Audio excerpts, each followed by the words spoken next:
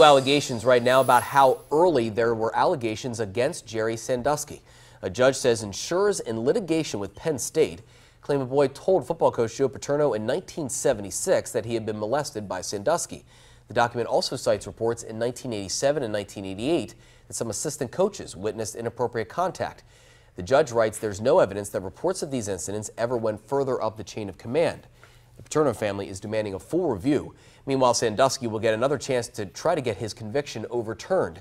At a hearing later this month, his lawyers will be allowed to try to prove their claims, including ineffective counsel and grand jury leaks.